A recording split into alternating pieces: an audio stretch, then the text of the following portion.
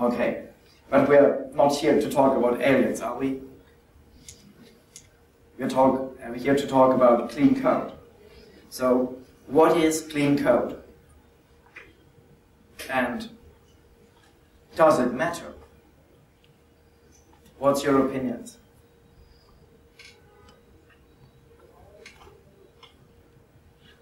It's a relative term. For some it may be a clean code, for some it may be a messy. That's right. It's certainly relative.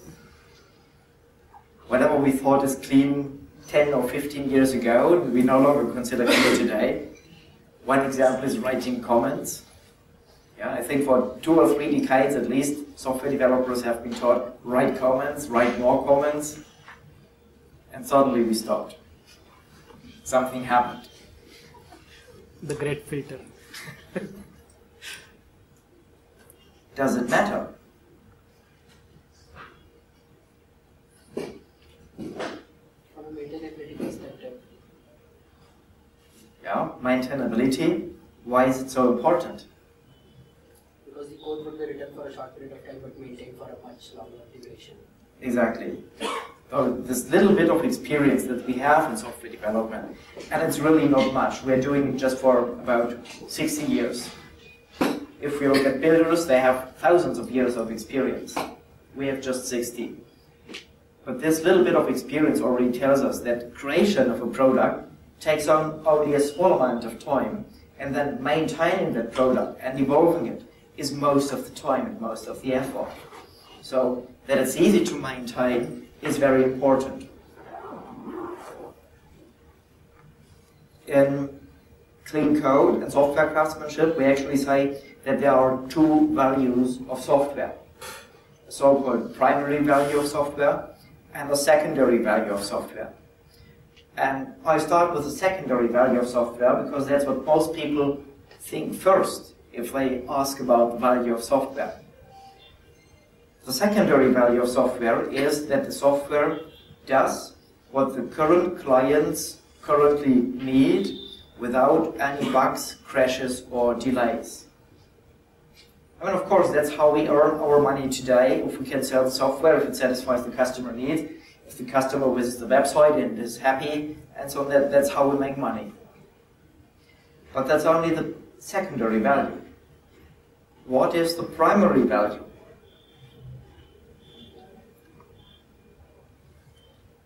The primary value of software is that we can easily change it. That is the primary value of software. Because only if we can change it, we can make sure that the secondary value will also be satisfied in future.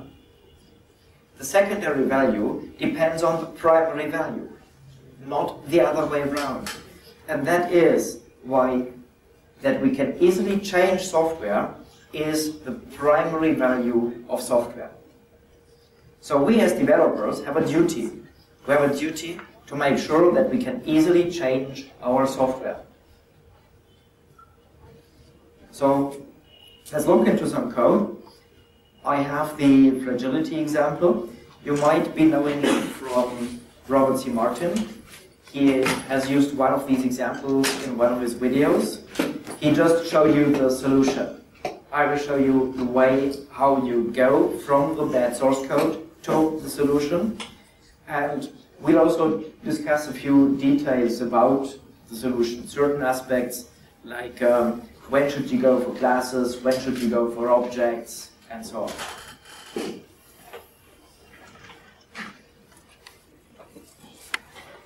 So I'm going to do this in IntelliJ IDEA. Any Eclipse users here? Hands up. I think you should change.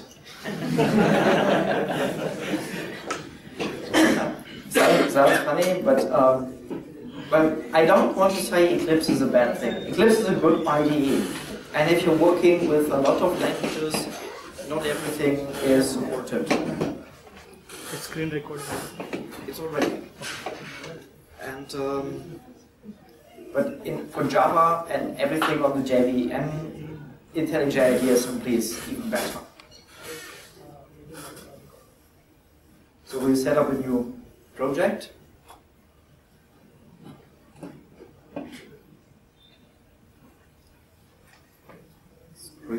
too small.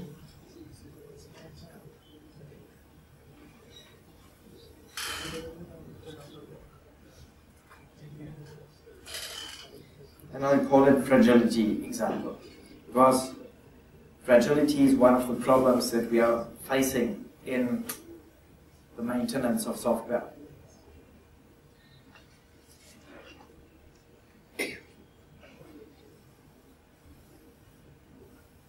This is the source structure with which IntelliJ IDEA starts. I actually don't like it. I will change the module settings.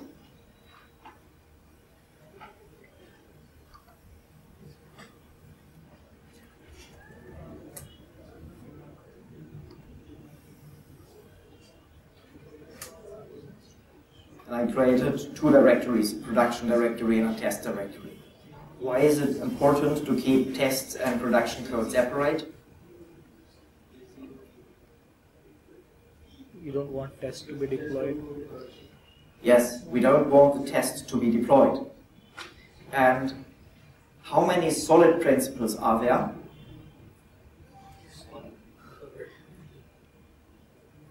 How many solid principles are there?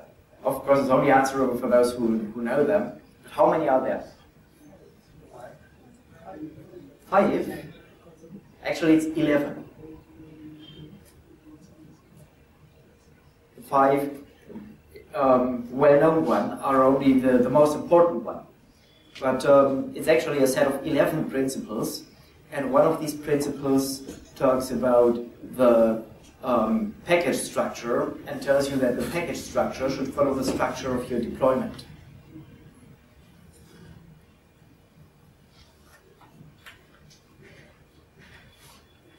Okay, so we have the production code.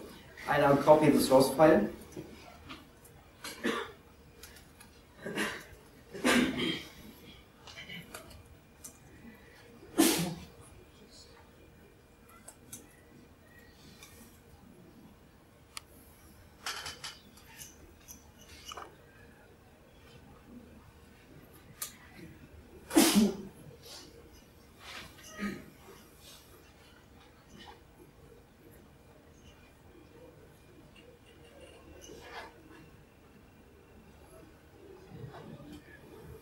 And there it is.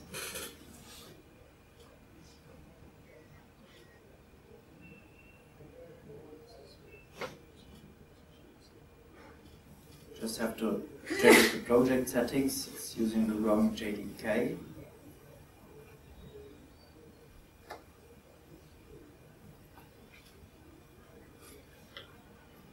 Okay. So that's our source code. Let's walk through it a bit. We are obviously dealing with expenses of certain types. Currently we see in an enome that we have 3 types: dinners, breakfasts, car rentals, and each expense also has an amount.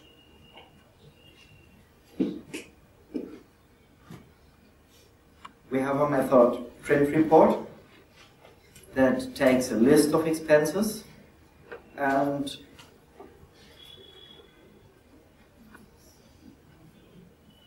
now that's a question for you. Do you think it's a good method? What's wrong with that method? It's right, it's doing too many things. What does it mean if it does too many things? How do you tell if it's doing too many things? How many is too many? More than one. More than one is too many. Exactly, more than one is too many. We already came to know about that recently. So, which of the principles for good software architecture actually tells us that more than one is too many? That's right, SRP, the single responsibility principle. Originally, the SRP was written for architecture. Originally, it was only talking about components and maybe classes. But nowadays, we apply the SRP on everything that we are doing as software developers. We want that no matter on which level of the system the entity we're talking about is, we want that on its level of abstraction, it's doing only one thing. So that's the single responsibility principle. We know the single responsibility under a different name as well. We know it under the name Unix philosophy. If you look at Unix programs, each of these programs is doing only one thing. So this method is doing more than one thing. But what are these things that the method is doing that we want to separate out? What are these multiple things? It is calculating the expenses as well as it is printing the expenses. Printing That's the right. report. It's calculating and printing. So these two things are the responsibilities we've identified so far. Maybe during the course of the refactoring, we might be identifying even more.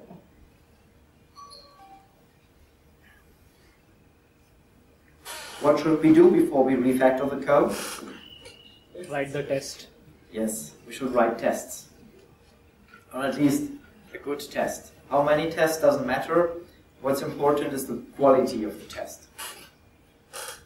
So, in this case, I can't even write a test.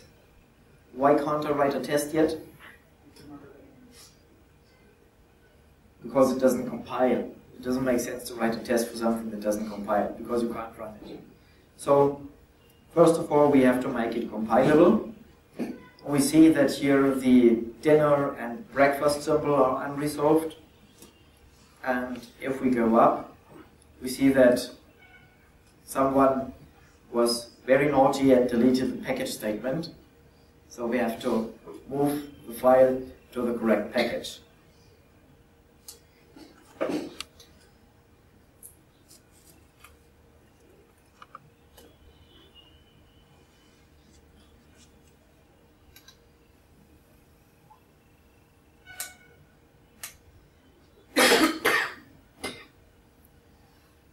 Okay, now the file is compilable and we can start writing tests.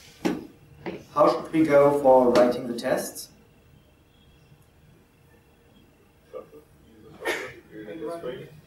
Come again? When we create a test class for it, we can use a shortcut for the internet. Yes. We create a test class. So I do it manually.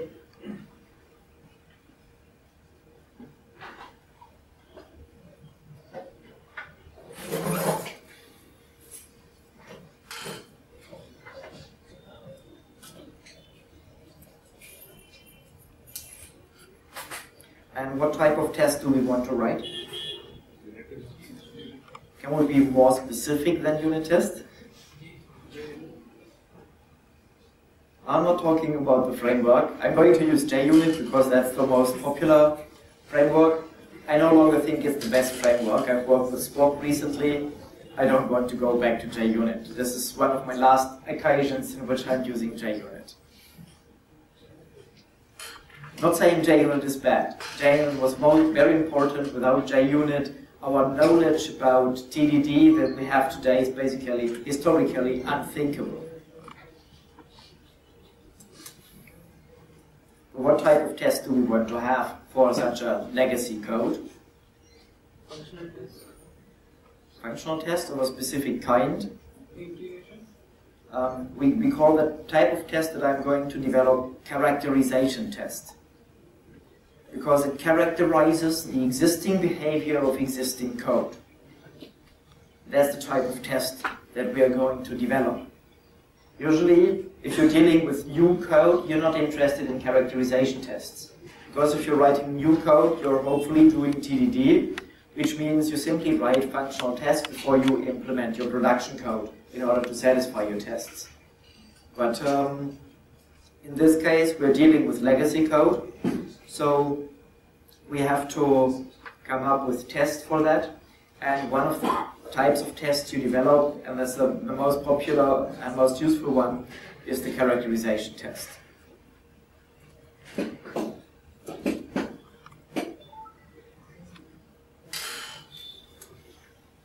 So that's what we are starting with.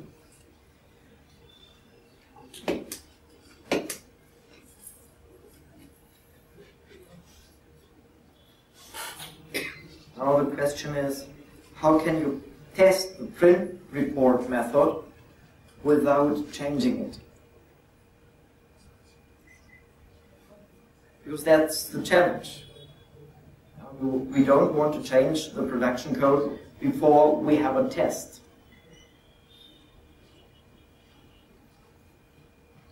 How can you change the code?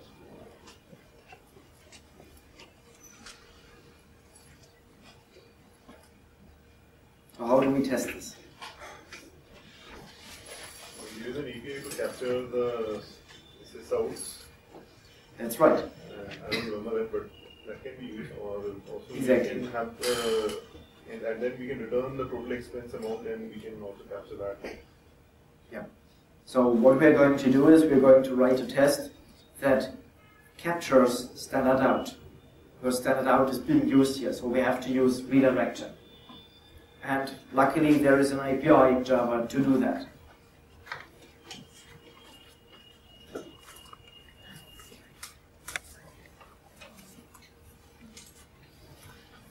So in the class system we have this setOut method, and we can simply pass a new print string to it. And there's a type of stream that can capture any output for later retrieval. That's a byte array output stream. That's what we're going to put inside the print stream.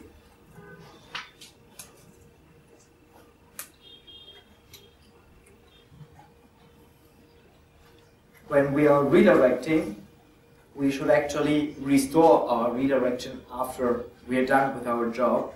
So I should also remember my old output.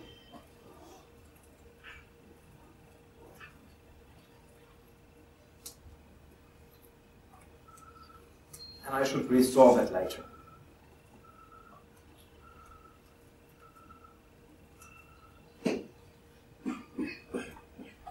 And what's also quite sure is we are going to have to access this byte array output stream. So I can introduce a variable for that right away.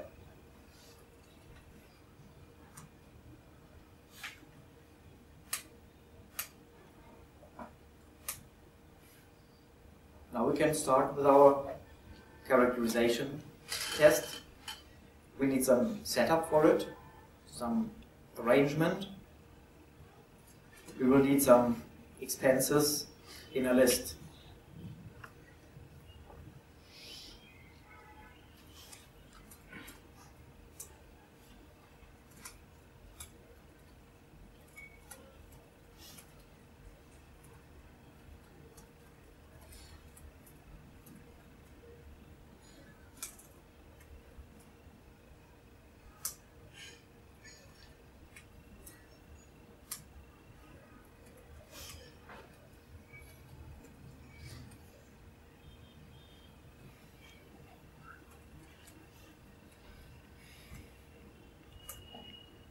So let's start with a dinner for, let's say, 750 rupees.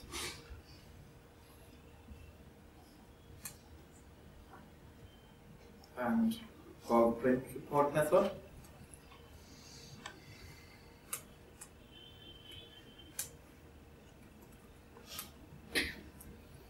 I'm going to disable the redirection. I just want to see if this test is running and we're seeing something on the screen.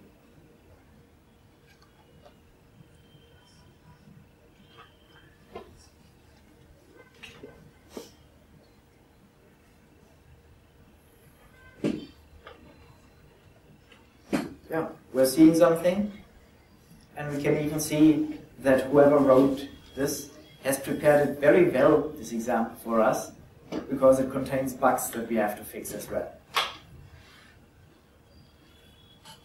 You can see that after dinner, it probably should print something else. It should certainly not print the default toString method. It should probably be properly implemented or overridden. And meal over expenses marker. To me, that does not look like the output the user should see. To me, that looks like the name of a variable. So there's probably bugs we're going to have to fix. But the test in principle is working, and we can start developing the characterization test to have full coverage of the existing code. So we want to know all the points that we can execute. We have a for loop. In theory, if you have a for loop, you have to consider whether you also want a special test that runs if the list that you're iterating over is empty. But whether you're really doing that depends on whether for the empty list there will be a different behavior. In this case, I don't see a different behavior for the empty list, so I don't need a special test for the empty list. The next thing are if statements, and we see that we have this if statement depending on the type. So I know that I need at least a dinner and a breakfast and something else in my expense report in order to cover all branches of this if statement.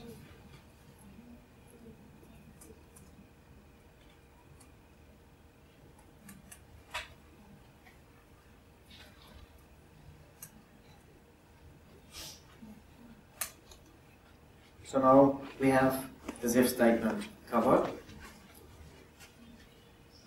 Then we see a switch statement. Very bad. I hate switch statements. And but this is already covered.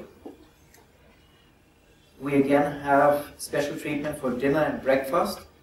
But here comes another condition. So we want our test to test around that boundary. We want our test to be on both sides of a condition. So I could choose values like 0 and 10,000, for example, but that's not the values that I'm going to choose. I'm going to choose two other values. I'm going to choose 5,000 and 5,001. Why? Because that's exactly the boundary. If I would just choose random values, I would still characterize my behavior, but my test would not be suited as a regression test. If I move that constant somewhere else and accidentally mess up that constant, if I don't test around the boundaries of that constant, I wouldn't find out that I actually messed up that constant.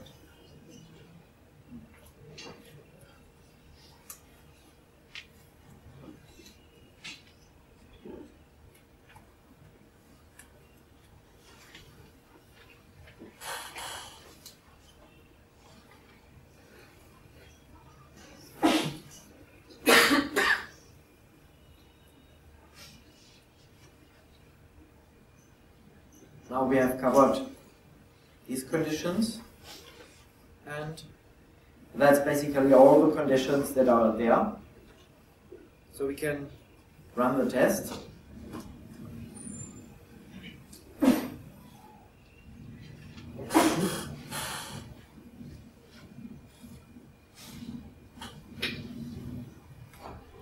We see the test is running fine.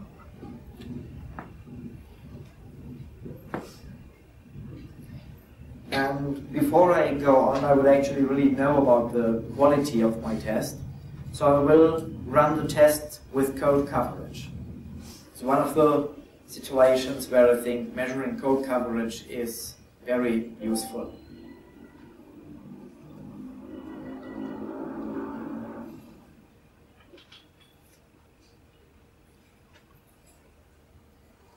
I don't know how well you can see it, but on the side, next to the line numbers, you see green bars.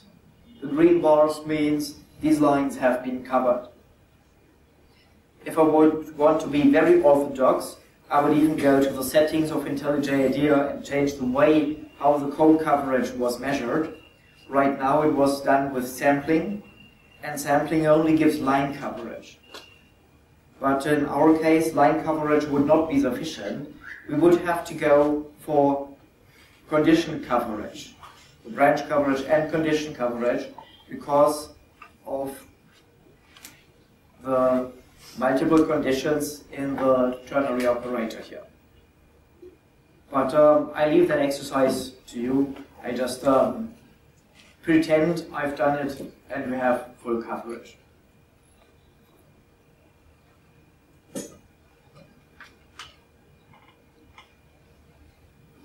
Now I will need the output of the test run and keep it somewhere so that when I change my code, I can verify that the output of the modified code is identical to the original code. That's also something that you frequently find in characterization tests. That the characterization test actually characterizes the existing behavior and memorizes it somehow, and then compares the behavior of the new code with the old code through that memorization.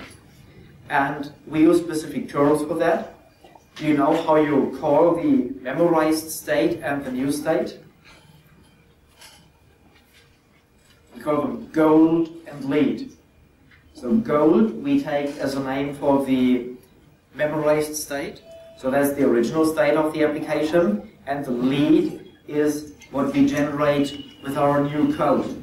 And we want that the lead is identical to the gold. So first we have to generate the gold, and actually we already did. I just need to copy this into a string.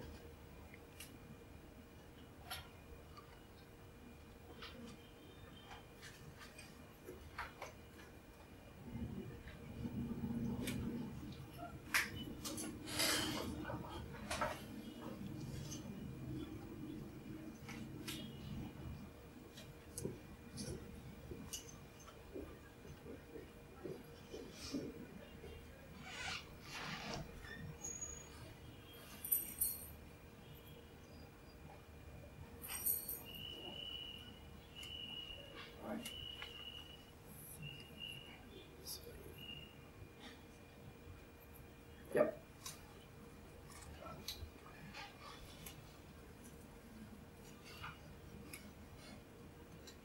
So that's our goal. And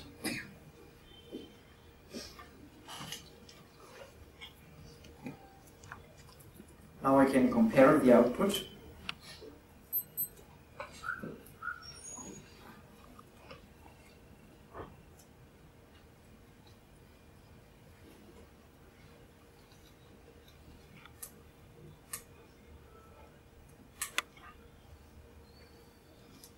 Run the test and see if it's run.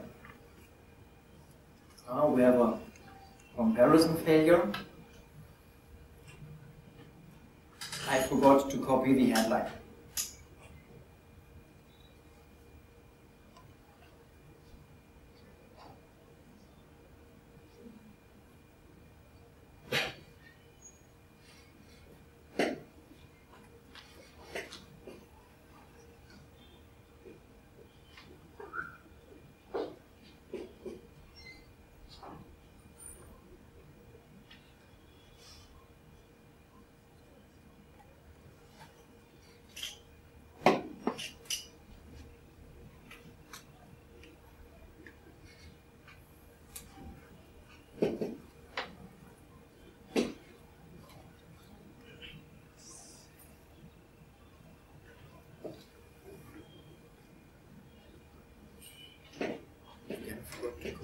Line.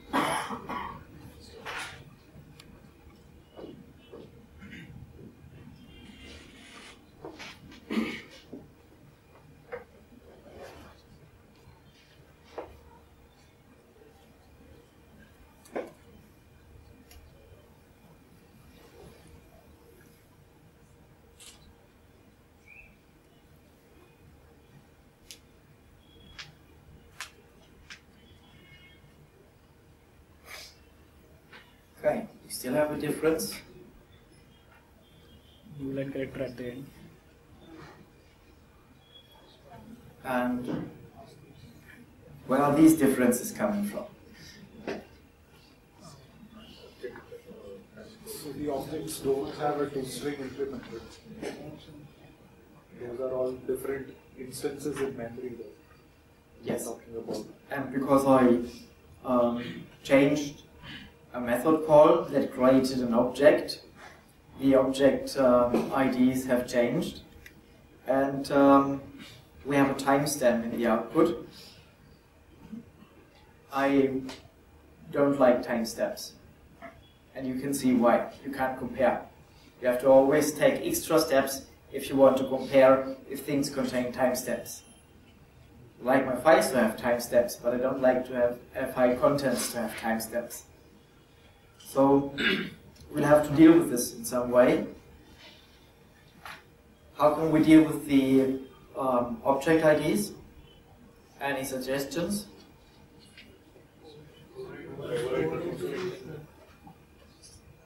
You don't want object IDs. Well, let's look for solutions without changing the production code, because my test is not yet running. I'm still on developing my test. I know in real life, of course, we would go and do the toString. But for the session, to demo what you can do, I want to be overly academic in the approach. Regex matching. Yes. Yeah, we can use regexes. That's one possibility. So we can turn our code into a regular expression. And so it doesn't have to be identical, it doesn't just have to follow a certain pattern. That's a possibility.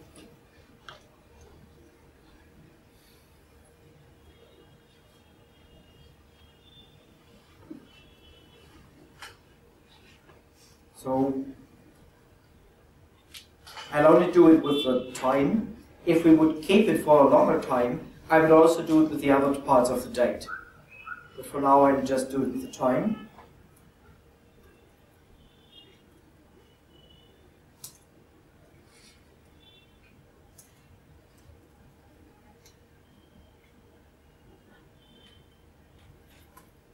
And with the object IDs.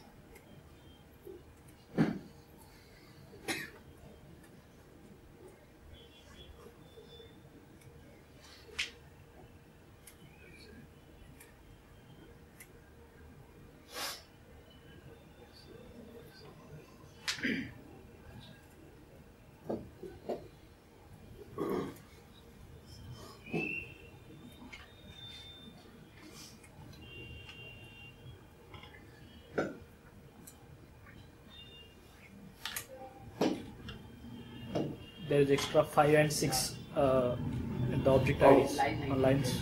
Yeah. Thanks for telling me. So you've basically been my pair now, saving me a lot of time. I believe pair programming is much faster. Yeah.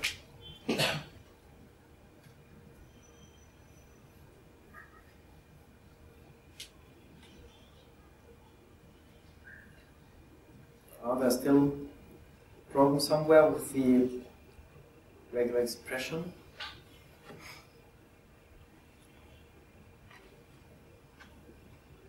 That's the disadvantage of regular expressions. Ah yeah. Well, I know, but I forgot this one.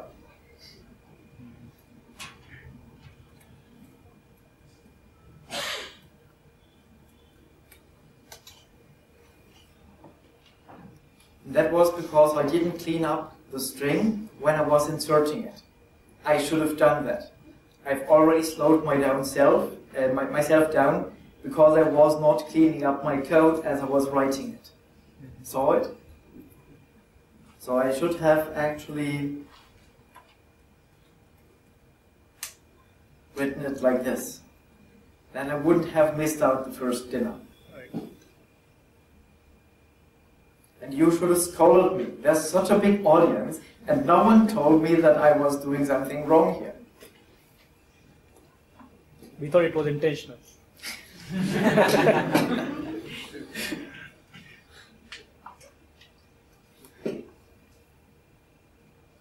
Okay, still not matching. Probably extra enters or something at the end. Yep.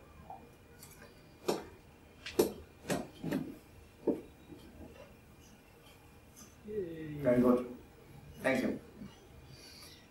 So, now we have a running test that can tell us whether we do wrong things in the code. Like, for example, let's change some output just to demonstrate the test is working.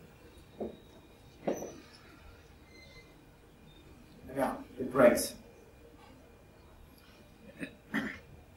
So, with this characterization test, I now can start refactoring.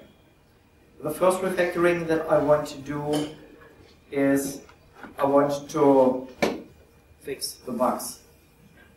Because at least a few bugs, those bugs that hinder me in my progress. And the first one was that the toString was not implemented, or if it's implemented, was not used. So we can see that the expense is here, but we get the object ID, so the toString is not implemented. So let's implement the toString method. Where should I start with the implementation of the toString method?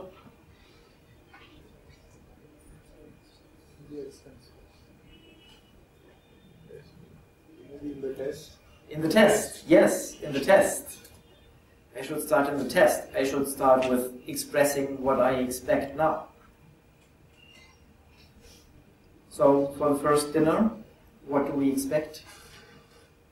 Was 5,000. Because I think it makes sense for the expense to simply print the amount for now. Maybe we change the toString and improve it later, but for now we go for the amount. So it was 5,000. 1,000.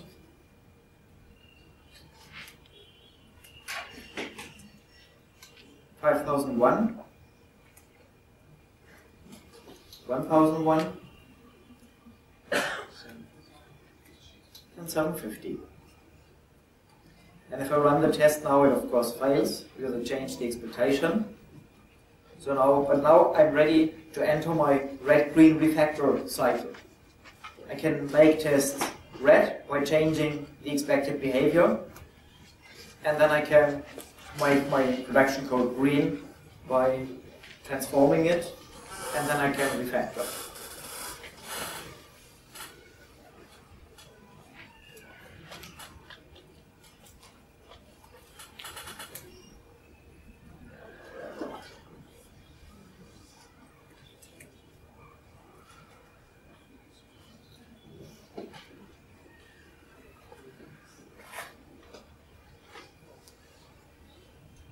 That's much nicer.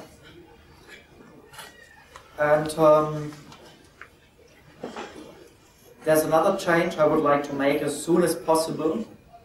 It's getting rid of the date. By splitting the method and splitting the test. So that I have a test that contains the date, and I have a test that does not contain the date. Because then I can go back from regular expressions to comparison, which will be easier to debug. We've seen how much hassle it is to debug the regular expressions in the test. I mean, I'm sure that someone has written a framework for testing regular expression tests in test cases, but it would be too much time to go out and searching it. Why use it if I can avoid it altogether? So, it's a refactoring where I basically extract everything to the end of the method into a new method.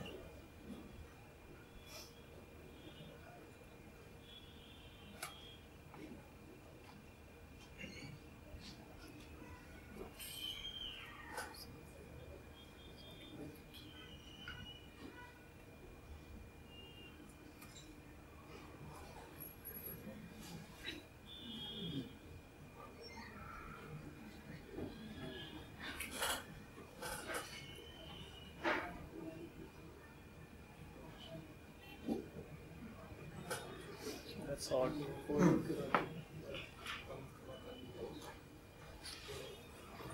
Actually, I'm puzzled. I forgot to mark the last two print lines. That's why.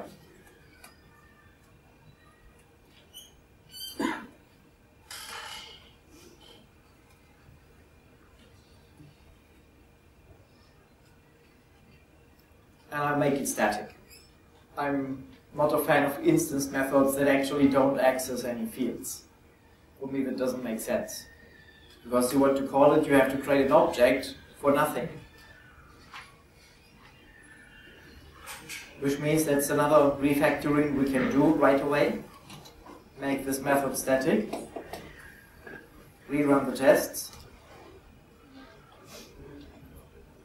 Still green. And now I can access it as a static member. Much nicer.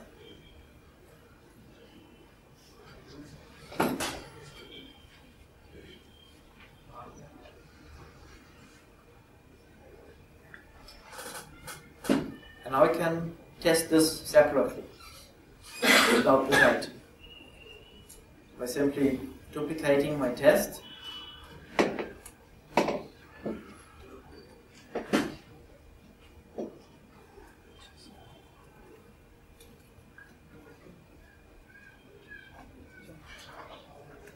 And I remove the first part of the string. And I call print expenses. And that should hopefully be green.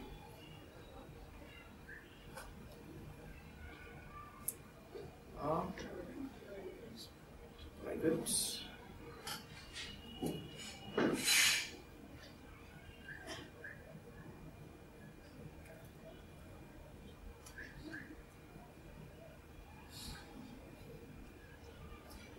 Okay, it's green. And here I can go back to comparison.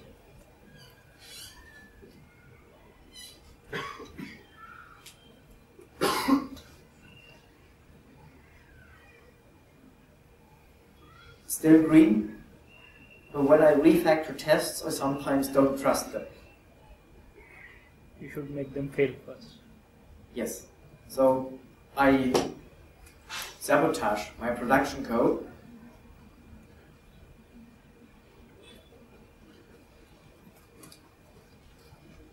In this case, it wasn't really necessary because there's coverage, but I want to see it fail, and I see it detects.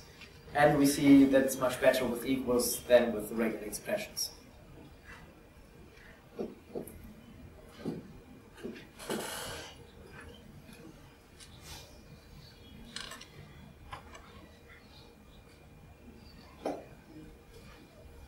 Okay, so now let's look into the details of the print expenses, because our test setup is basically done. I don't see anything more that we need to test right now, because right now what we are going to do is we're not going to add new features for now, we're going to refactor the code. So what refactorings do you suggest?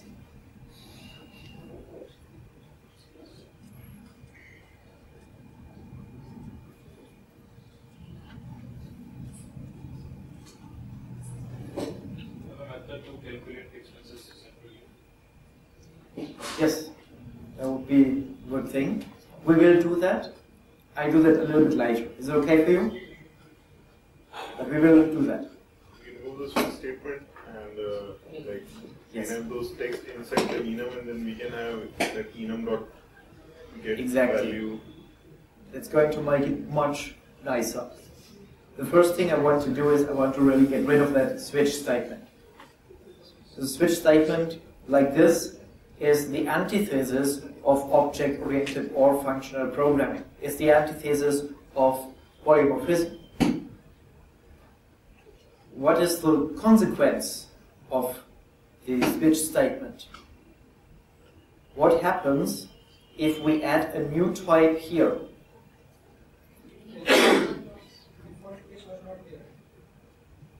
change the existing code. Exactly. We have to change a lot of other code. And if we forget to change that code, how are we going to detect that? In the original version, very late. We wouldn't have found out because we didn't have tests. That's what we actually call fragile code. So let's have a small break with the code. Let's talk about that design smell. So that design smell is fragility. If I change something in one place of the program and something else where in the program starts to misbehave, that is fragility. There are 3 more design smells which we are dealing with as programmers. Open close principle also. I mean, it's not Exactly. We're violating the open close principle because that code needs to be changed in order to be adding a new feature. But when we add new features, we don't want to change, to modify code, we want to extend code. And what does the open close principle say?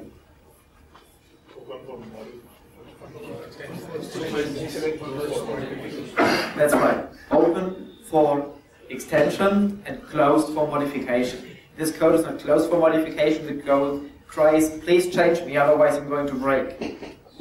So we have to change that aspect of the code. But what are the other design spells? So we had fragility. There are 3 more. One is rigidity. What's the difference between fragility and rigidity? Specific, not generic. It will only work when operations are performed in a particular sequence. It is the structure is not flexible. Easy to fail, difficult to change. Yes. So let's look at fragility and rigidity because they are very similar.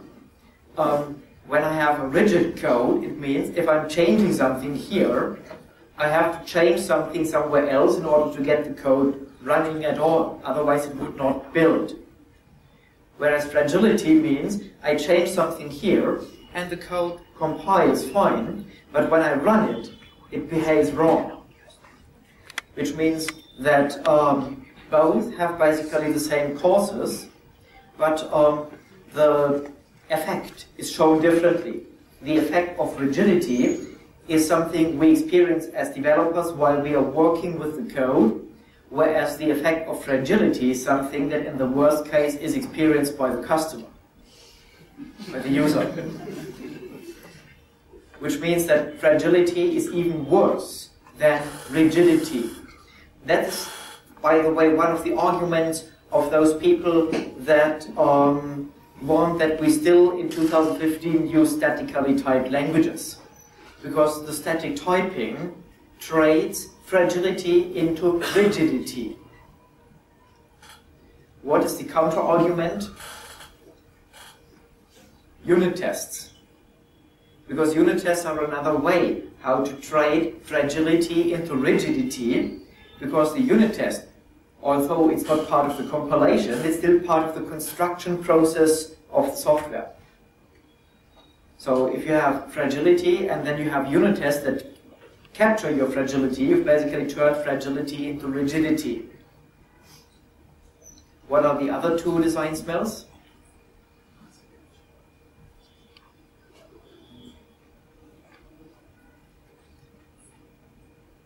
Immobility, which means that you can't reuse a feature. For example, if you have a login page for authentication of a user, and you're developing a second system, and you want to reuse that login page, and it doesn't work because everything's so tightly coupled with everything else in the system. That would be immobility. And the last one is viscosity. That is when things simply are slow in the development process. When making changes is slow, when verifying changes is slow, when your version control system is slow, that's what we call viscosity. Any clear case users here? Hands up? That's good. No clear case users here. Good. Ah, these two poor guys in the corner, I know them. They have an employer who still uses ClearCase in 2015. I don't know if you've ever worked with IBM ClearCase. It's one of the worst version control systems ever. It's awfully slow. We had a project with about 25,000 files and directories, if I remember correctly. There's nothing big for Git. Let's look at Linux, how big Linux is. Linux has millions of lines of code. That project only had around 850,000 lines of code. And when you right-clicked on a file because you wanted to see the version tree, like you call git k, how long does it take for git k to open? It's instant. In that project, when you look at the version tree, you have to wait 15 or 20 minutes until the version tree shows up. That's IBM Rational ClearCase. Don't use it. Use Git, maybe use Mercurial, it's fine. But do you know why such products are still sold? Who buys these products?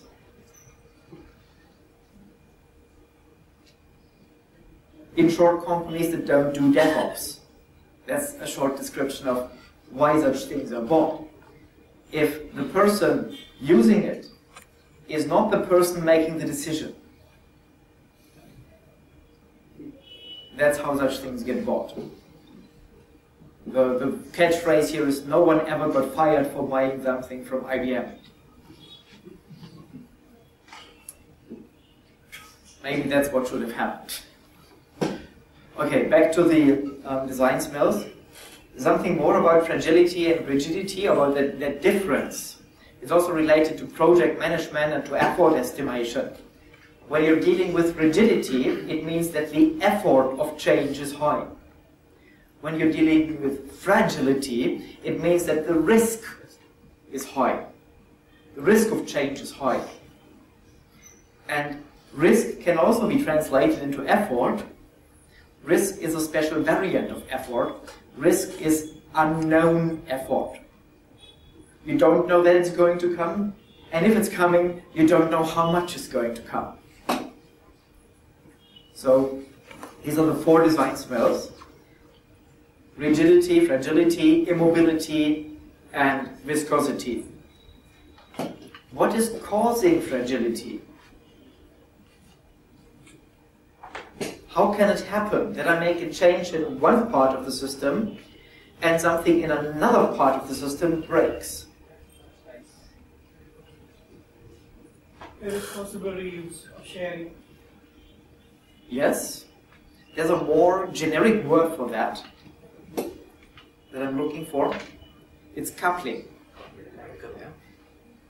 Something here can only influence something there if these things are coupled with each other. The same is true for fragility. Rigidity, if I change something here, I have to change something there in order to get it working, because it's coupling.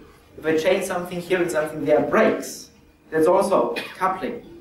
If I want to use this feature and move it somewhere else, but I can't because it's coupled to that, it's again coupling.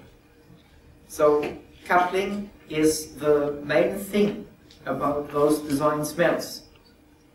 And the solid principles that we already mentioned a little bit, like you mentioned the open-close principle, and yes, the switch case statement that we are looking at, this is a violation of the open-close principle. It's a matter of coupling. The enum and the print expenses are coupled with each other. I can't change the one without changing the other. So these solid principles, they are about managing coupling and cohesion. We want that cohesive things are co-located, and we want that things are decoupled, so that unrelated things stay unrelated.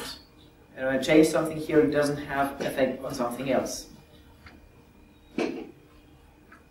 And that's basically what architecture is about, coupling and cohesion.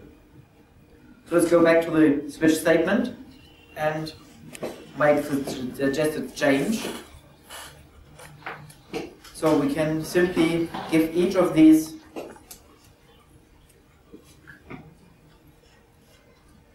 enum constants constructor parameter with the value to be printed.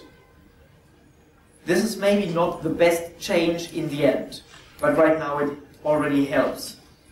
Why it's not the best change in the end is I do not know the requirements, for example, for internationalization and localization of that application, and putting non-constant values or values depending on the locale into an enum constant is probably not a good idea. But for now it's already making the code better, so I go on with that change, and we see maybe something interesting is going to happen to that enum in future.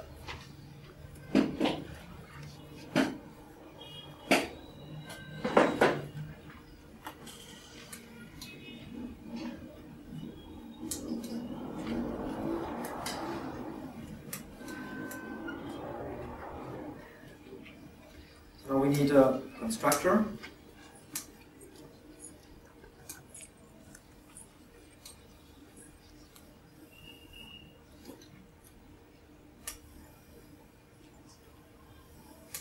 And create a field. And because it's an enum, that should be the default behavior whenever you add something to an enum, a field, you always make it final. I also think it's a good idea everywhere else, by the way.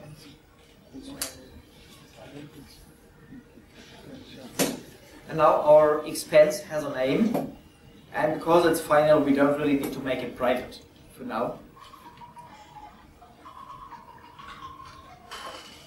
Now I can replace this whole code with expense.named or expense.type.named. See how many lines I can delete.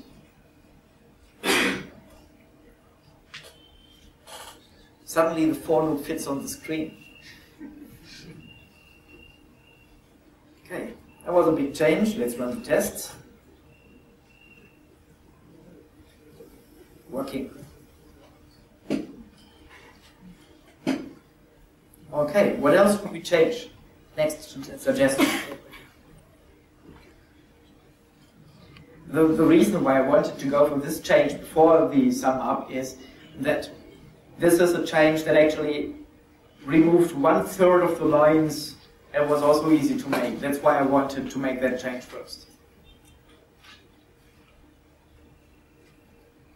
Code inside the for loop. Come again? Code inside the for loop. You can move it to another method. Yes, but for that we have to. I think it makes sense to do that a little bit later. Yeah, we're going to do that, but we got rid of a switch case statement. Why did we get rid of a switch case statement? Because it violates the open-close principle. And also like here, like there are multiple responsibilities that is taken care of. It is also printing, plus it is also calculating. So this is business logic. That's definitely something we're going to take care of. So the single responsibility principle violation of performing business logic, calculating the sums, and of the presentation, generating that report, we're going to take care of that. But I first want to get rid of the OCP violations. We still have some.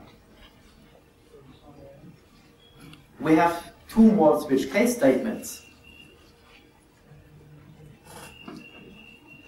Well, some of you are shaking the head. No, we haven't. Well, they are not written as switch case statements. They are switch case statements in disguise.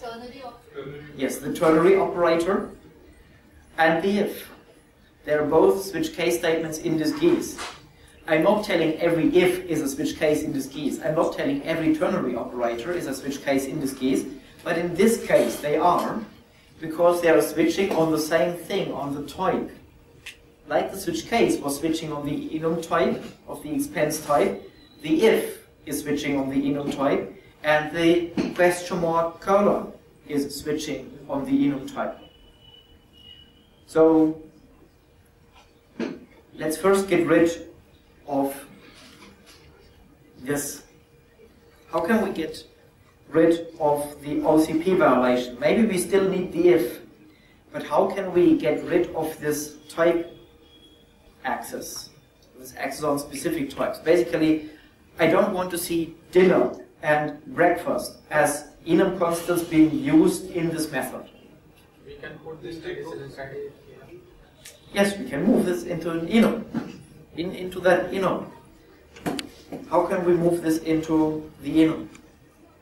Boolean attribute Yes, a Boolean attribute. How should we call it? is meal expense. Very good. Is meal expense. Yeah.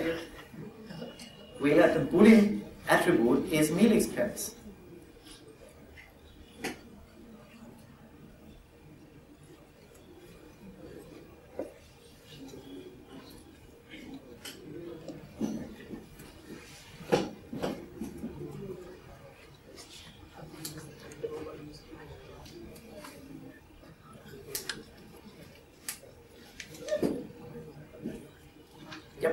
So that's it. This is also what I'm going to use. I'm just going to revert it to show you something about enums that maybe some of you don't know. I want to show you that. Let's assume we don't go for a Boolean attribute. Let's assume we go for a Boolean method. Is meal expense. So let's revert that for now.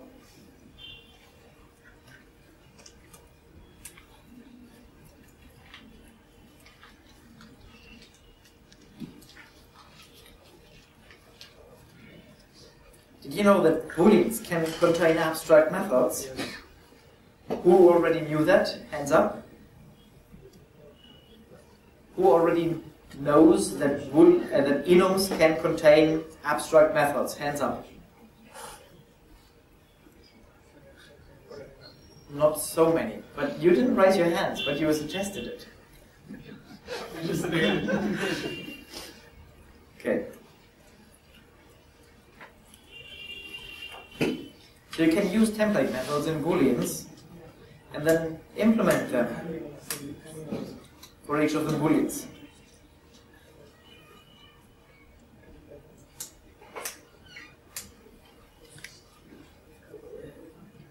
In a way, it's reducing the lines of code, so is it good?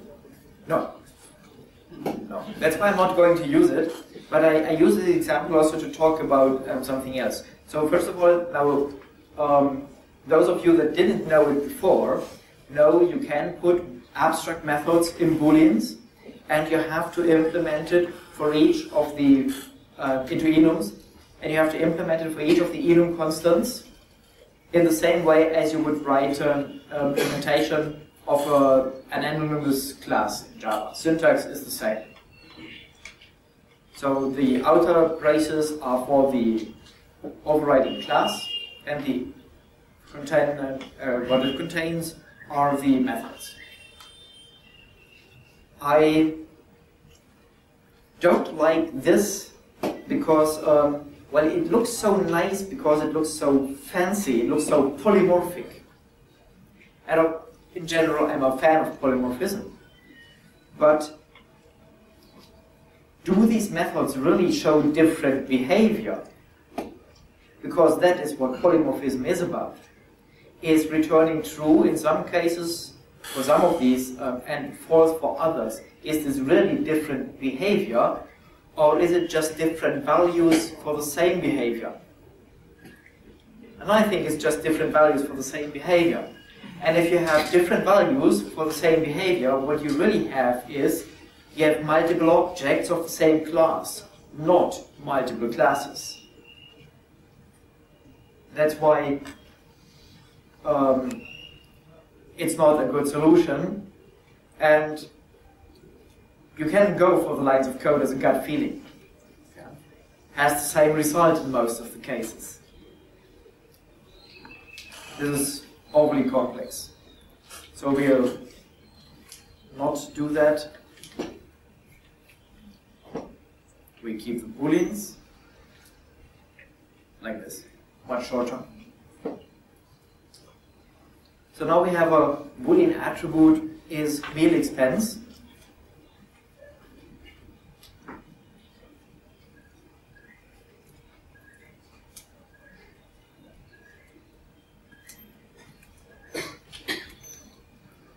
And now that if statement reads much nicer.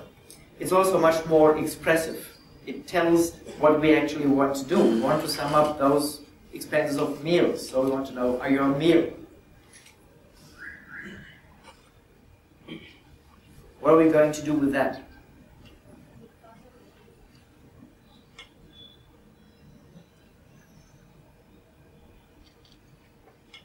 With this question mark column.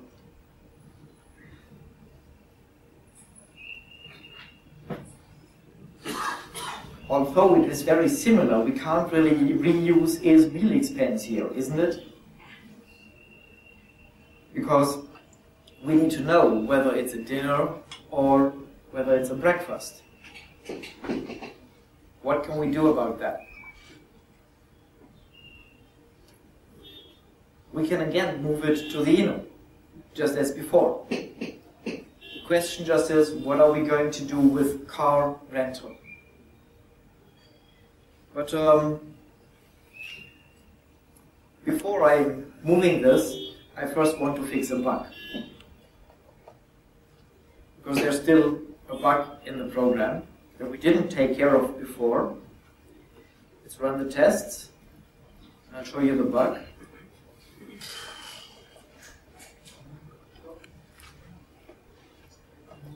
That string meal over expense. Meal over expenses marker actually shouldn't be there. What should be there? An X or a space. So that's what should be there. So let's first fix our tests.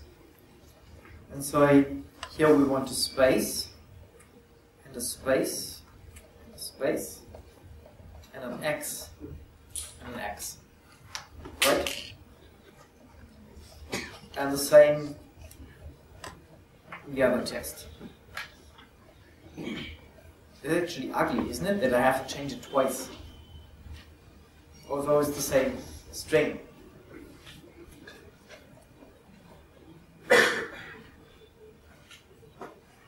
I don't want that this happens again. So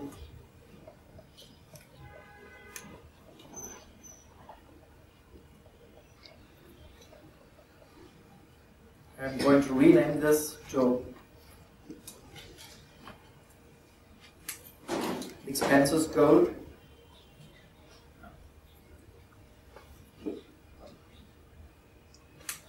Turn it into a field.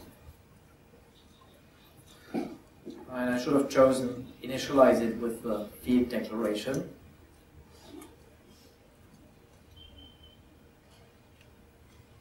But now I can reuse that expenses code in the other string.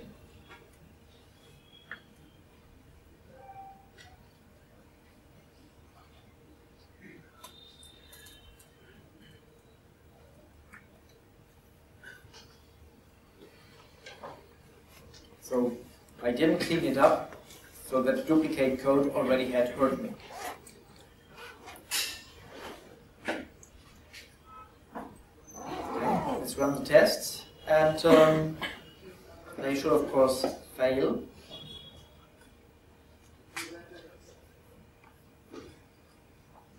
Let's run this one. Nicer. So now it expects these spaces or X's instead of meal over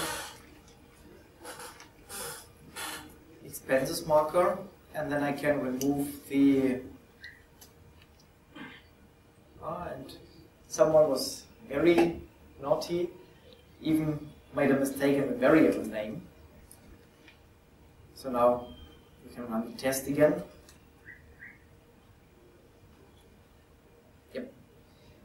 the reason why I did this now, I could have done it earlier, but I shouldn't have done it later, because we're going to refactor something that affects whether X or space is printed.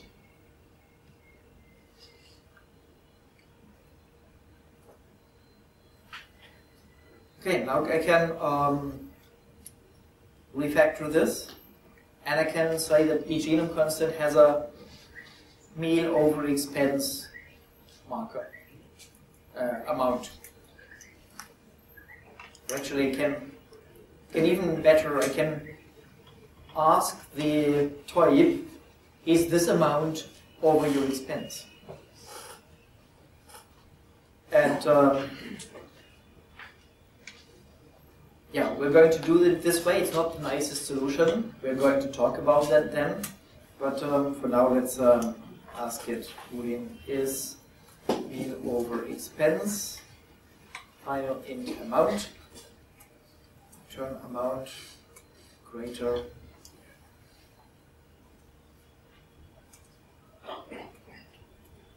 over expense, and add another enum field over expense. There was 5,000. There was 1,000. What are we going to do with car rental?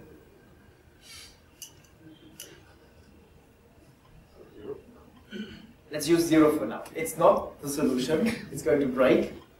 But our unit tests capture us.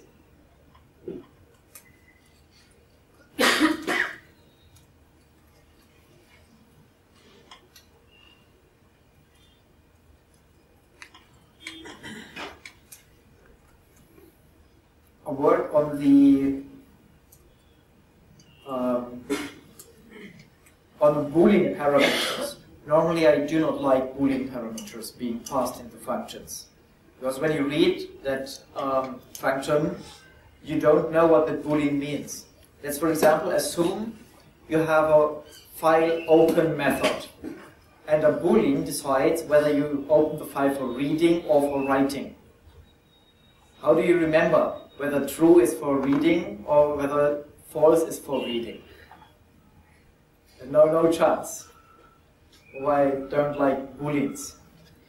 But in enum constants, I think differently, because there is no problem that I'm using it everywhere. There's only one place where I'm using it, right before the constructor. So there's no going somewhere else in the source code in order to understand the semantics, and it's also nothing you use in the code. The only code that uses an enum constructor is the enum itself. So there's no such double take risk.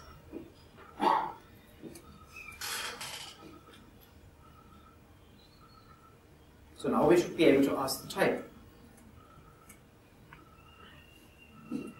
by giving it the expense amount.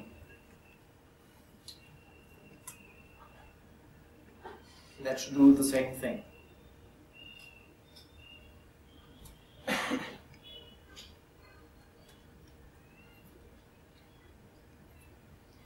And it says there's something wrong, and there's something wrong with the car rental, where we entered that 0. So we have to enter something else.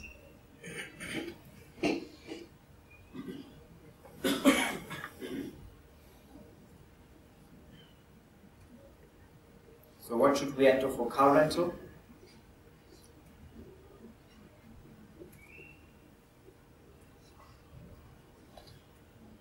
You can use that one. Because that will make sure that the greater condition will always be false.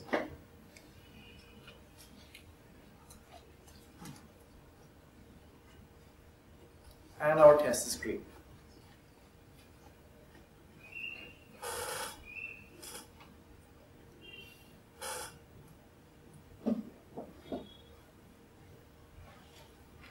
Okay.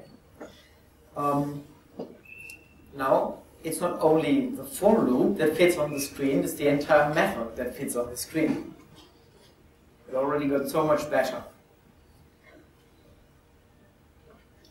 Where we have no longer big violations of the OCP. There's still small ones, but those small ones we can fix later. Now I think it's time to take care of the single responsibility principle and move out things into separate methods. So what are the responsibilities that we see in this method? One second. Yeah? No, the code finance are running on this. We are going the fine way. But in the income, we are taking 3 types of expenses. 2 expenses are of meal, and 1 is of car rental. So I am not getting the meaning of that method for is meal over expense for car rental. So it is not. That's a very good point. Does a method name is meal over expense make sense for car rental? It doesn't make sense anything. We could change the name into is over expense and say that allows the future extension of saying there are also car rentals. We maybe have different, some maybe 10,000 or 15,000. Would that be okay for you? Yeah, that will be okay. That's a very good point.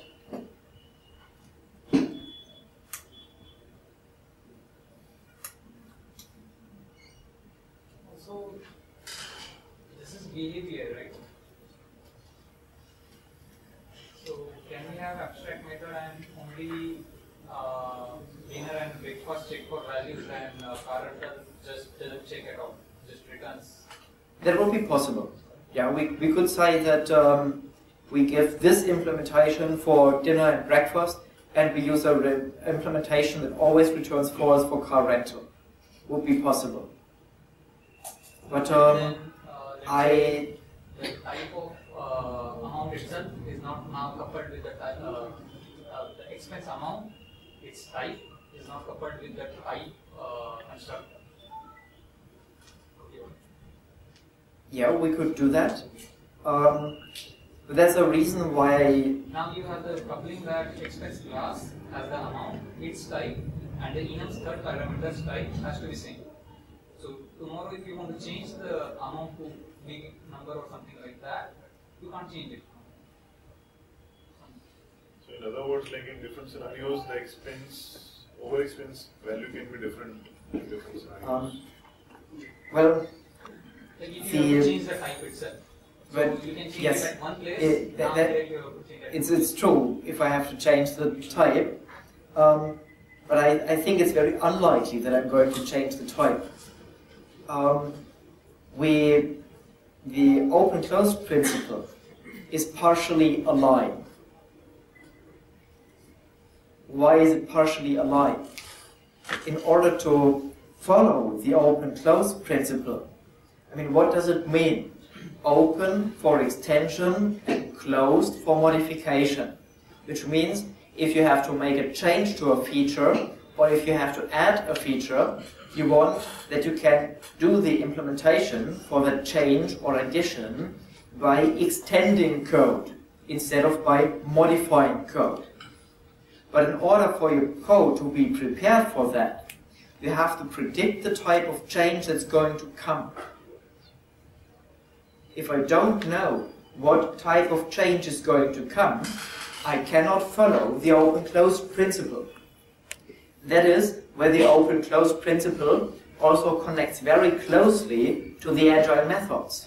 So we're not just talking of solid principles in one corner and agile methods in another corner. They are interrelated with each other. The relationship is that in an agile method we have iterations, like sprints. And in the beginning, we have no idea as developers, because we do not know the business domain, what change is going to come. So in the first 2 or 3 sprints or iterations, we are learning about what type of change to expect from the customer or client or user or product owner. And then with that information, we get a better feeling to forecast what other types of changes are going to come in the future. Of course, the other source of information for that is look at the product backlog. So you're in sprint 1 and you're making a change somewhere. If you have already read the product backlog of sprint 2 and 3, what's going to come in future, then making the change will be much easier because you know the change is going to happen.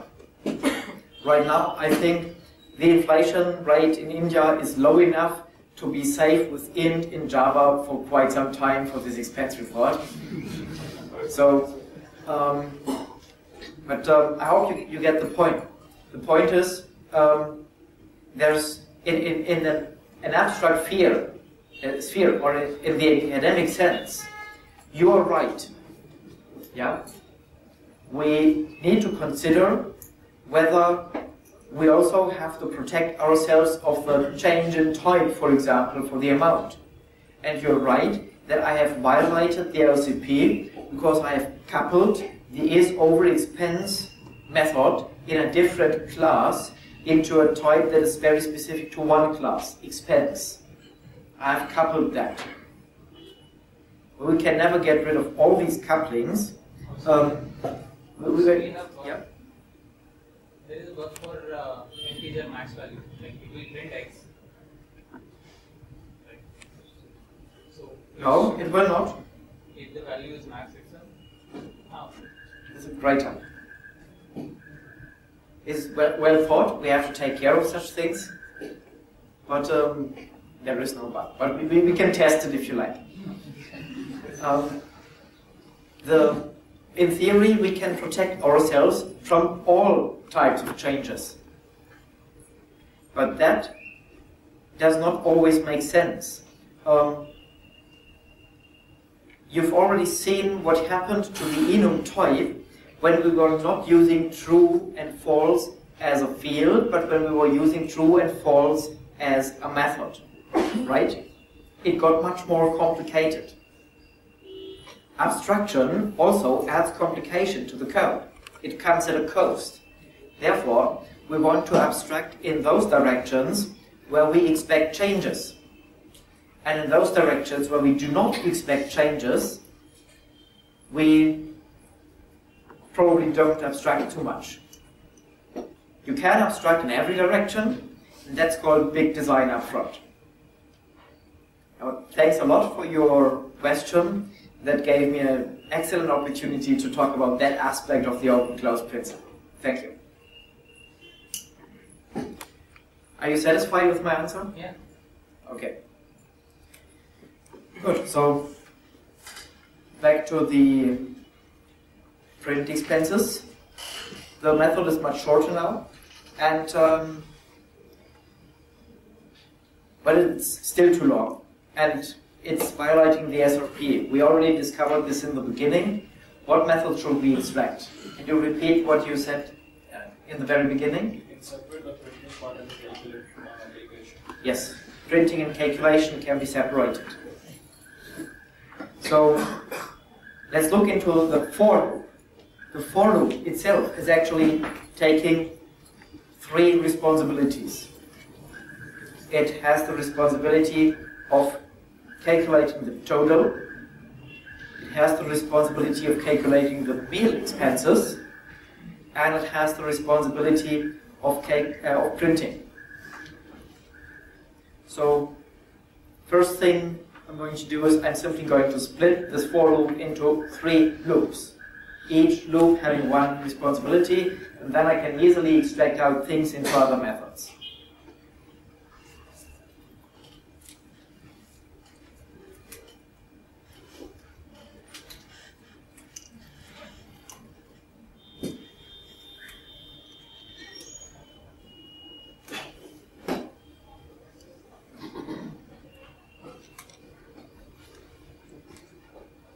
So now we have three for loops, and each of these for loops has one responsibility. And actually, I don't like braces. I like braces in big methods, but I don't like big methods. And I only like braces in big methods because you need them there. In small methods, you don't need them. So I hope that a lot of braces are also going away. The meal expenses belong here. I also don't like declaring variables at the top of methods. That's ancient stuff from times where compilers were running on machines that had only a few kilobytes of RAM. That make sense for the compiler implementers. It doesn't make sense for the users. Now I can extract this into a method, get total, or sum total, and that can go in a method sum meal expenses.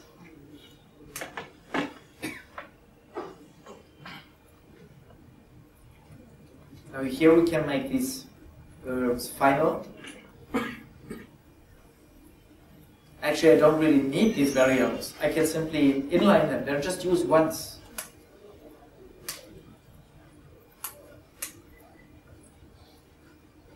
And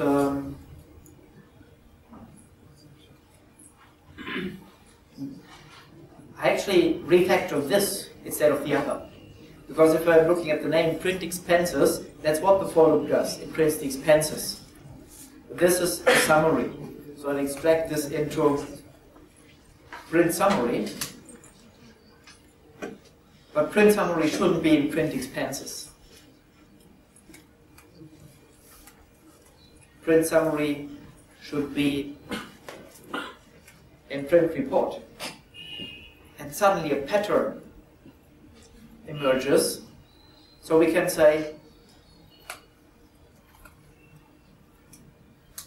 print header.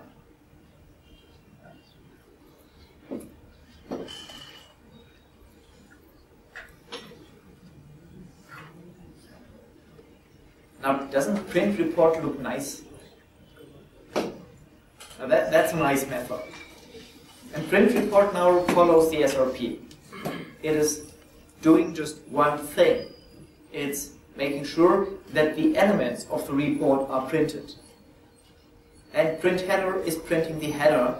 Print expenses is printing the expenses. Maybe we can clean up the code a little bit there still. And print summary prints the summary. Here we can still clean it up. Braces. Who needs braces?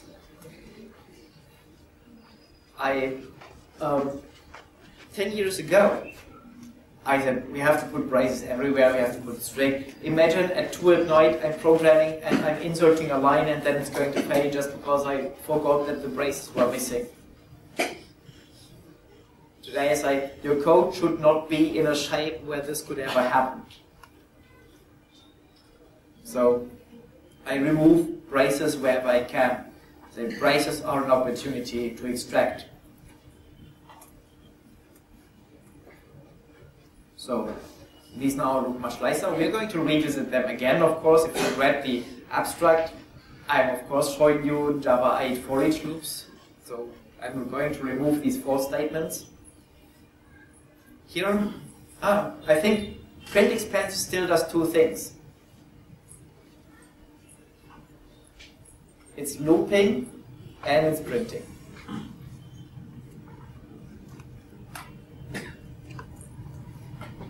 So we can extract the loop body into a print expense method.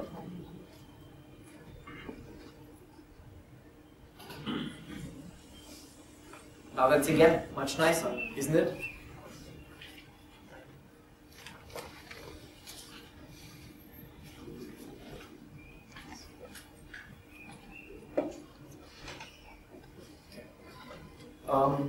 What I do not like about... I think it's time to run the tests. We refactored a lot. Oh, and test found something. Yeah. Because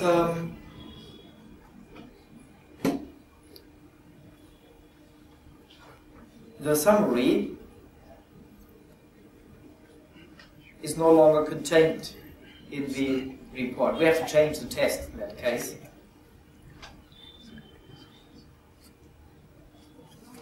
So we say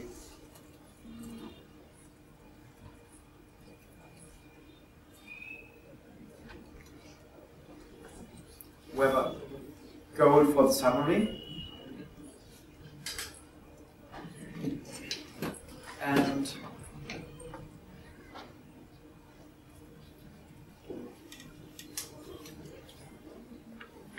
we include that in the other test. Now the test should pass.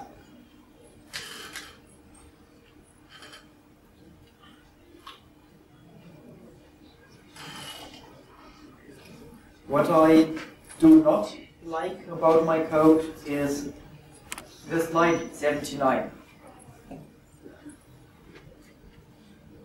What is it what I don't like about line 79?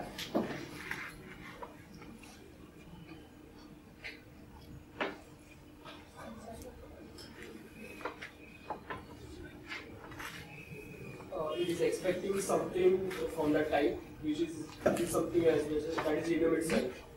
So this particular line knows about the internals of the enum.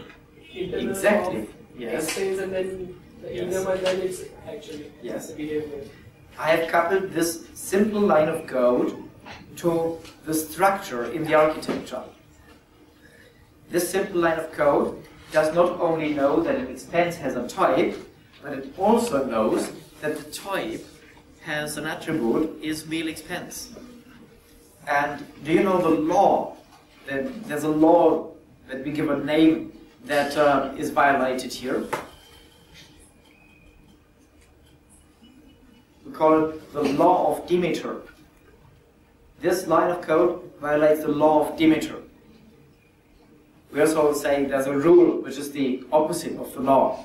The rule is named tell, don't ask.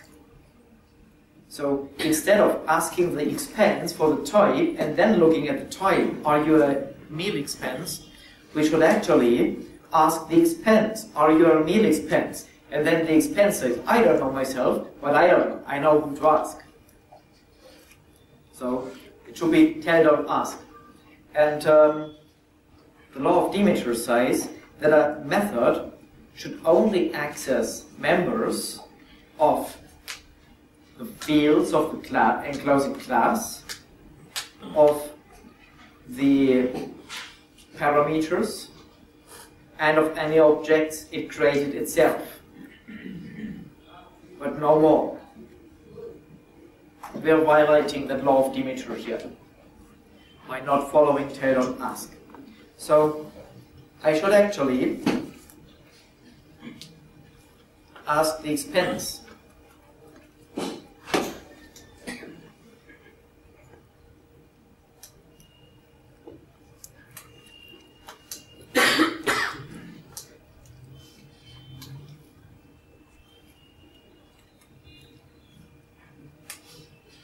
And then the expense knows this. Now I've decoupled. Now the fragility example class is less coupled to the type. I still have violations here and here. I should also fix them. So I should have something like get name.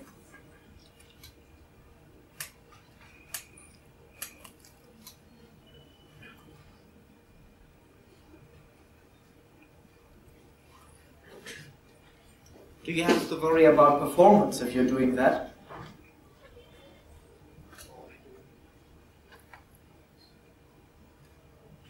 If you're running on a normal Java VM, no. If you're running on a normal Java VM, for these simple getters, the just-in-time compiler will perform inlining. So if this, well, if it would only matter if this is in the core loop parts of your application anyway. And if it is, it does not matter, because the just-in-time compiler is so powerful in optimization that about such things you can really always go for the cleaner code.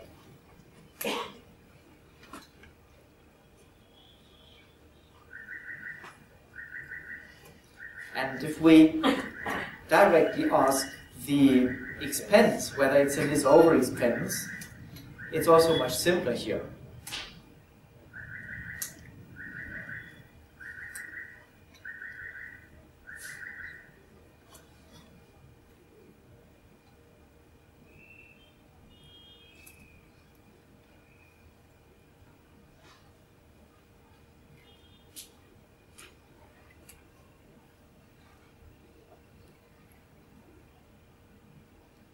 So now the type should no longer be used in this class. I think we can also rename this class. What would be a nice name for this class?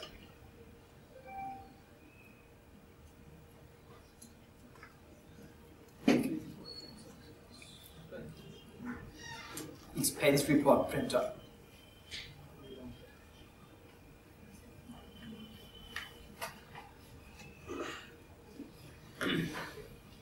And it should be possible to declare the enum private now.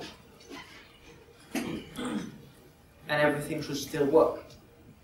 So that the enum is really only known internally to the expense class and nowhere else.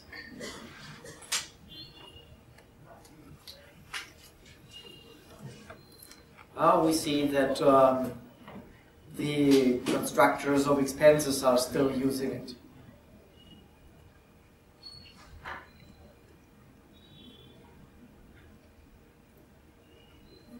And I think that's okay.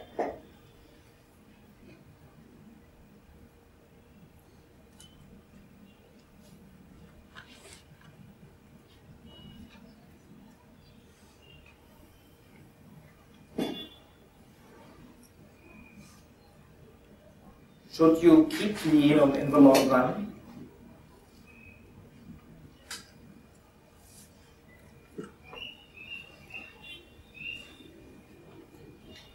Should the enum stay in the code or should you do something else?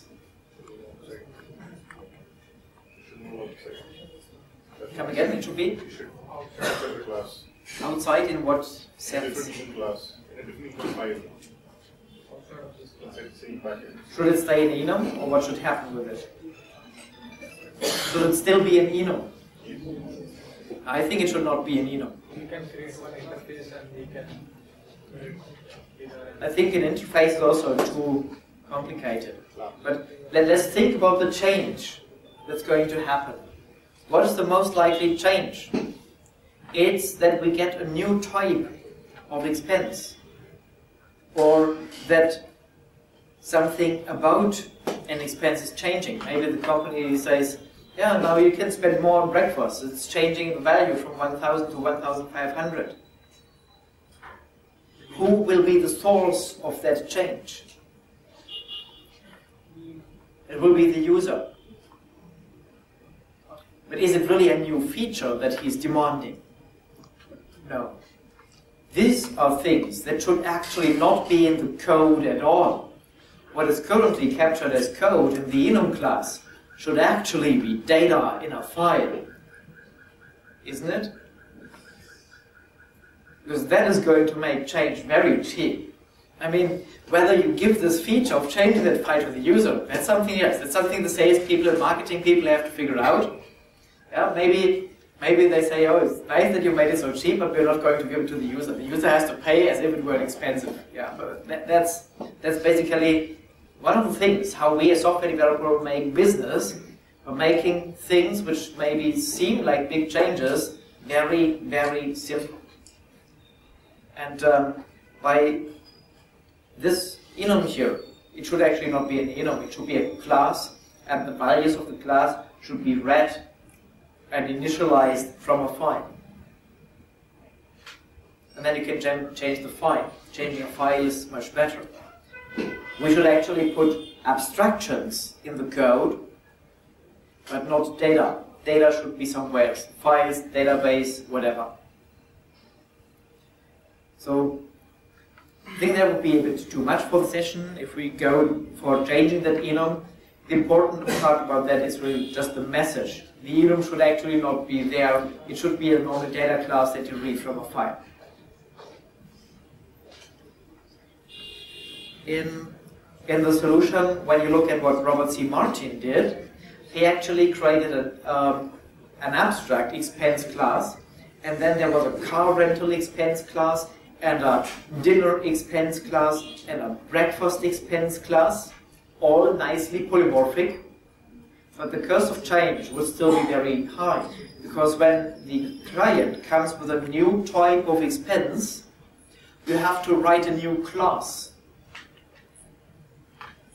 If you have this enum, if the client comes with a new type of expense, you have to add a new constant to the enum.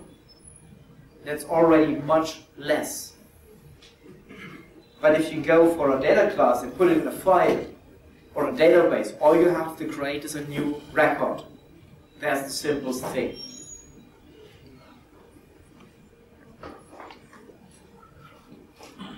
Okay, so also the Java 8, the for loops I wanted to show. So let's get rid of the for loops. That's really nice. Let's start with sum total. That's a simpler one.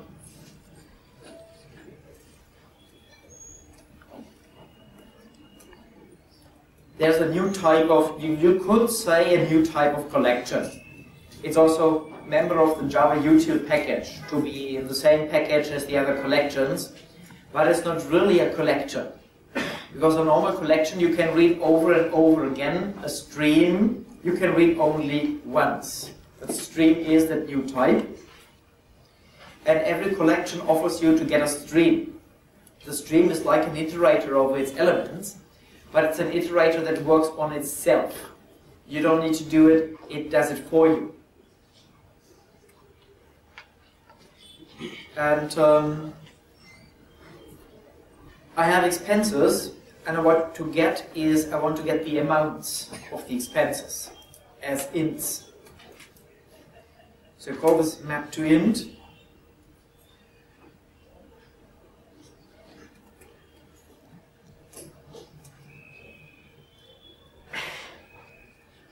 And that's a lambda expression. So it's you can think of this E is the same thing as this expense, just that I used a shorter name. And that is just like this part here.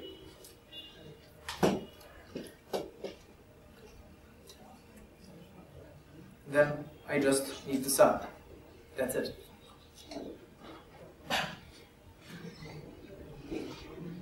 That's again much shorter, isn't it? And the same thing I can do here.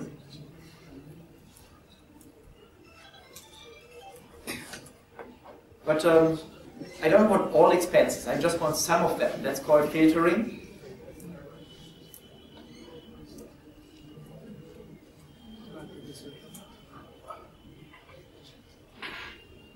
So I wrote it as lambda, I'm going to change it. And then the rest is the same.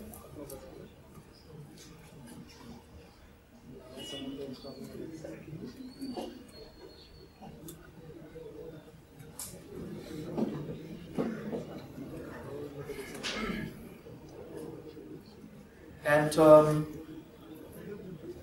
this can be replaced by a method reference. And I think with the introduction of Java 8, there are several people who finally think that allowing Java to have the same name for a method and a field was after all not such a good idea. It looked like a good idea for quite some time, but now if I would not have, if I would not be allowed to have fields and methods with the same names, method references could be written in a simpler way. I could simply use dot instead of this new colon, colon. Because basically what I'm doing is like always, I'm just accessing a namespace. Why do I suddenly have colon, colon for accessing a namespace when it has been dot ever since in Java? It's only because methods and fields can have the same names. So that's how this can be done with Java 8. And even this could be done with Java 8.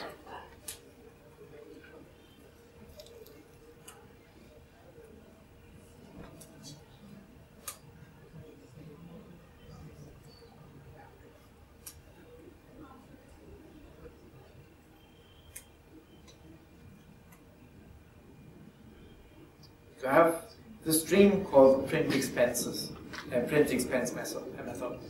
That's it.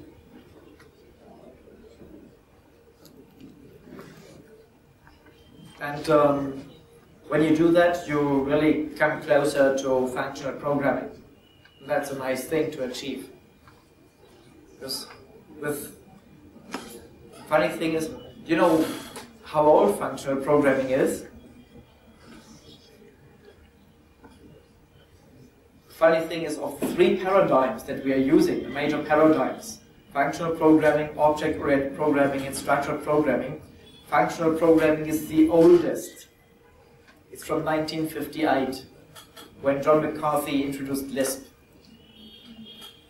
And object-oriented programming was in the 60s, when people came up with Algol, and then made some extensions to Algol, and then came up with Simula, and then made Smalltalk out of it.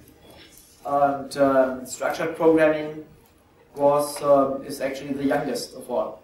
It's when Edgar Dijkstra wrote the famous paper, "Goto Considered Harmful." And functional programming is the youngest to become popular. There seems to be something about it. Okay. Yeah? Yeah. Like the fact that even though all the methods are private, and the one which is public, we are passing list, and we still iterating inside our private methods again and again. So like they are not public, but we have to iterate 3 times for the same list over same list. I wouldn't worry about iterating over the same list multiple times. But may I ask you why you worry that we are iterating the same list multiple times? Iterating can be one level of abstraction, and then all the methods use iteration inside it because they are private. They can be, instead of iterating, they can be accepting single object of expense instead of iterating inside it. Okay, you mean those sum and sum total methods?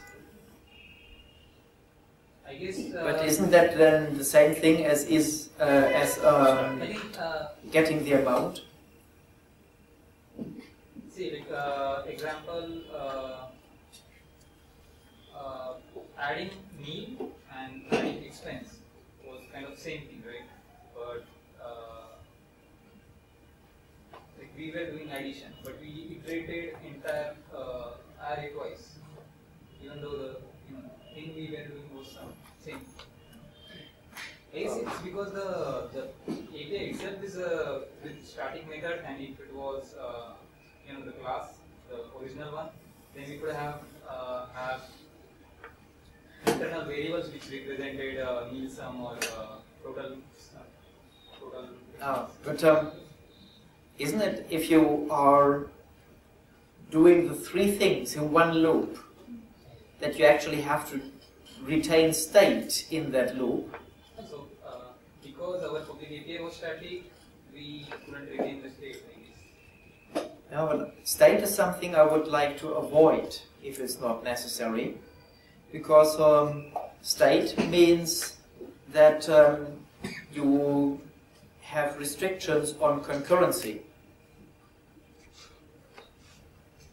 If I'm worried about performance, I can make a few changes in the code, and for example, I can imagine the expenses would be lists of thousands of expenses. I could use a parallel stream if I'm worried about performance. Then Java will take care of using multiple threads in parallel to calculate the sum. But then that parallelism will be applied only for this iteration. That's right. But I can also... that's right, that's a good point. If the higher up you start the stream, the more parallelism you get. That's right. Again, doesn't it bring people to single expansion? this approach, it will break our first principles. That's right. Basically, at some point you will have to make trade-offs between different approaches. But this would because of the lambda expression. Yeah, I mean the code. I think this is already quite maintainable. Maybe a few minor improvements can still be made, but it's quite maintainable.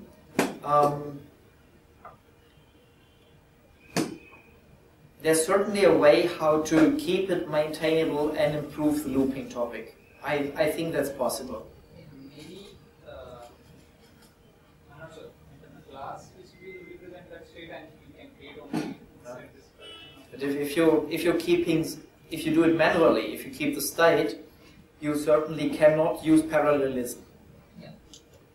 That's even though you stream outside, but you will not be able to easily use a parallel stream. You will have to take extra measures to be able to use a parallel stream, because you will have to make sure that the state that you're keeping can be kept for multiple streams in parallel.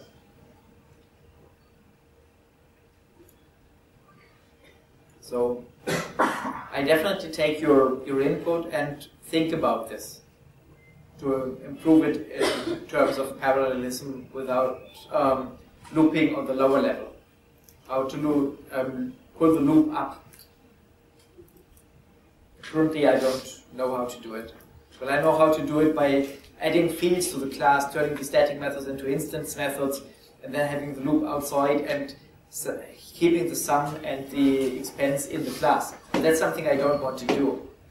I want to avoid fields that change, I want to avoid variables that change. I want they are rare.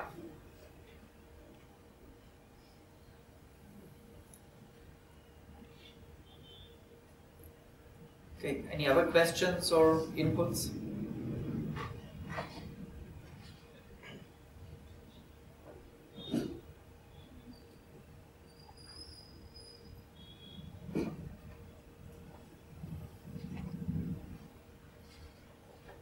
Just a random case from my side. I'll say I have an enum. So regarding that means the question which I raised earlier, it is over expensive. The method is there. So currently we know that it is there for breakfast and dinner, but that was not applicable for car rental. But still we have to implement it for car rental also. So is there not a way, means what we can think in another direction, that only means couple of values, means I have to write a method only for certain values of the enum. So how we can approach for that? That, as far as you know, is not possible. As far as you know, you cannot say that one of these enum constants implements an interface and another doesn't. Maybe I don't know the syntax for it, but I already tried that and I couldn't find the syntax for that. If you would turn the enum into just a normal enum, not a Java enum, which means you would have a class and you would have singletons implementing that class, you could do that. Because then you could create your own interface and make some of them implement that interface and the others wouldn't. But I think the size of the code in this example would not justify it. In other situations, it might justify it. But then you have to write the enum yourself. So whatever the keyword enum is doing as a magic for you, you would have to implement yourself. I mean, there are some languages in which you have a parameter to be passed as an option. You don't want to pass it at all. Yeah. Groovy. And many others.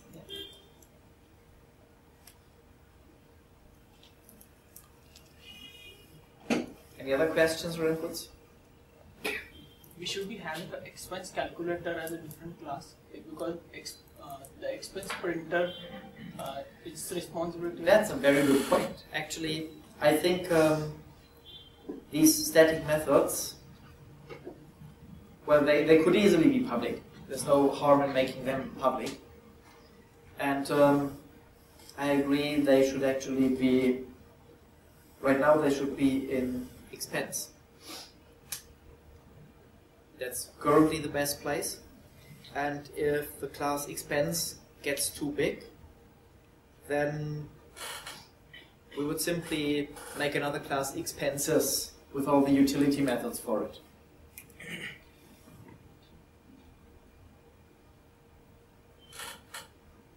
Total.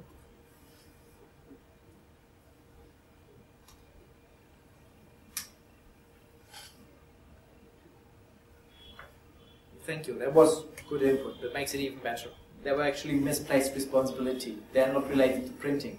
They're needed for printing, but they're not related to printing. And on the similar lines, so this particular thing that you are making public can be used as a counter argument for the thing earlier what he proposed, like why for loop, repetition of the for loop. Basically, this is because these are two different, can be treated as a different use cases and can be served as a differently, not in the as a one functionality. So if we just want to know about the meal expenses, not the sum of total. So yeah, so that depends on whether the use case is there or not.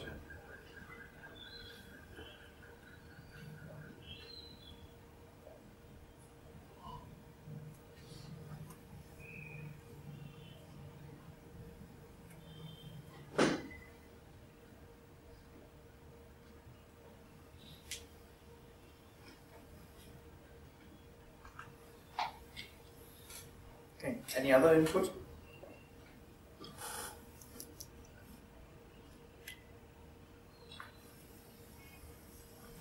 Do you like the code now?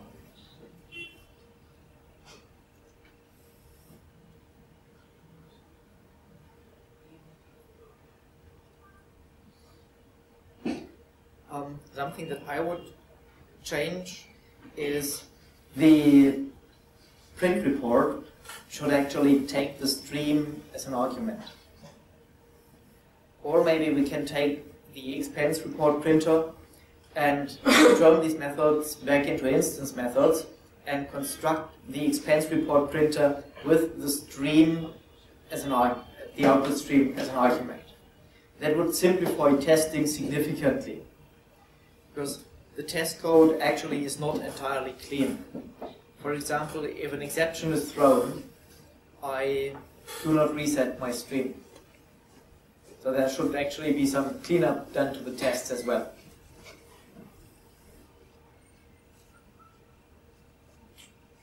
What is more important, cleaning up the production code or cleaning up the test code?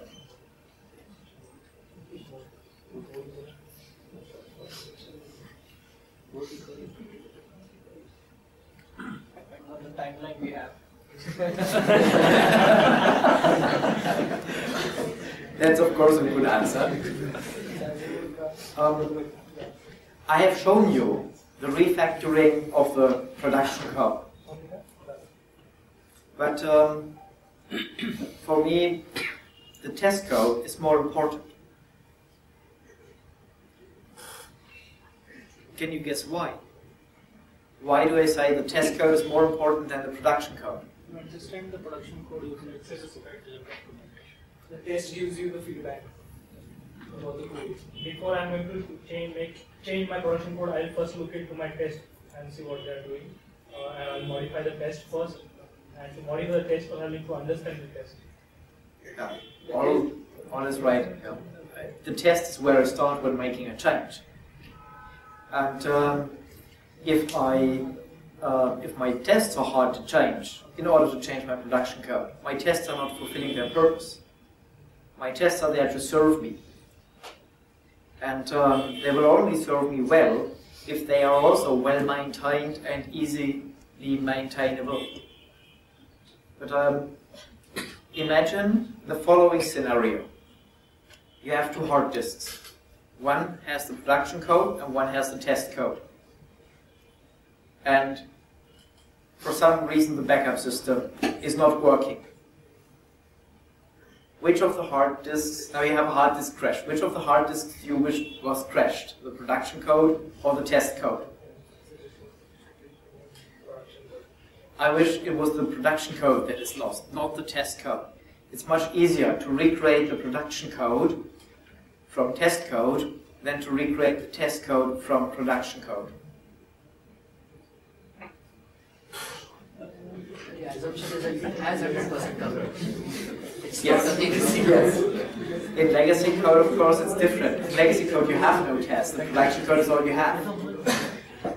So, in legacy code, the hard disk with the test code will be empty. And I think there actually are 3 types of code in our projects.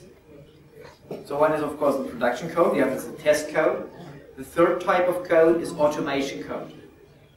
And I think automation code is the most important code. Also, and it's actually also is the most volume of code that we are using. It's just we're not writing it ourselves.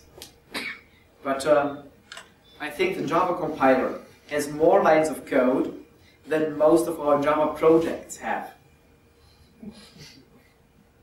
Yeah, so the amount of automation code used in our project is much higher than anything else. And if our automation code fails, everything else depends on it. Imagine there would be a bug in the Java compiler, or a bug in the Java virtual machine. It's also our automation code. Or there would be a bug in Gradle, or Ant, or Maven. If these things wouldn't be working. Or if there's a bug in your scripts and Jenkins is only uploading to AWS every second attempt. That's actually driving you crazy. That's slowing your project down significantly. So I think automation code is the most important code. Then comes the test code. Then comes the production code. Although the production code is that what we are selling and making money with. But in order to do that, we need the other.